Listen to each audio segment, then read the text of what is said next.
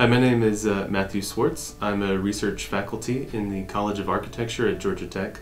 I primarily work in the Imagine Lab, which is in the Center for Geographic Information Systems, and also CATIA, the Center for Assistive Technology and Environmental Access, and the Centigrate Design Lab, where we work on healthcare design in architecture.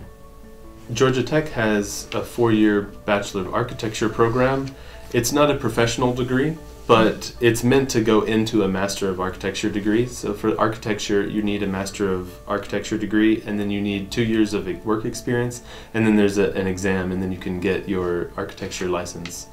But we also have a 4-year undergraduate program where you learn a lot of the fundamentals of architecture and do several studios in architecture. And then a lot of people go off after that into a lot of different other areas.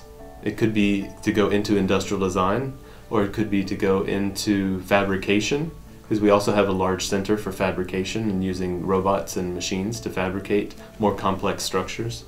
And it can also go into architecture history or political science and policy making for city and city making.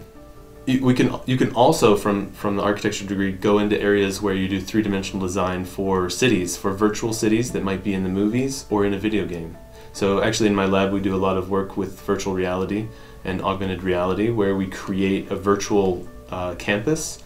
And we also do some other work where we do virtual hospitals, where we help people go through these virtual hospitals and look at their perceptions of that space.